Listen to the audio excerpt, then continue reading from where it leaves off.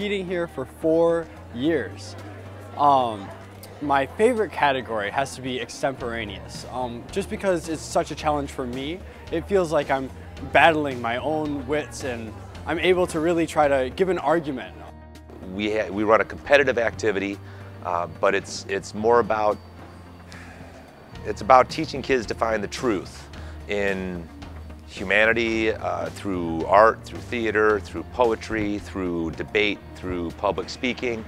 I think everything we do is about finding truth and teaching students to look for truth.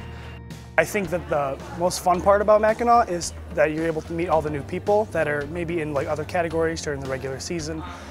I'm doing Poetry Slam this year, and I've been competing at Mackinac for 2 years now. I want to coach speech activities because I see so much intrinsic value in what speech does. I am a speech director at a university, Oakland University, and I see the value of empowering students of any age to access their voice.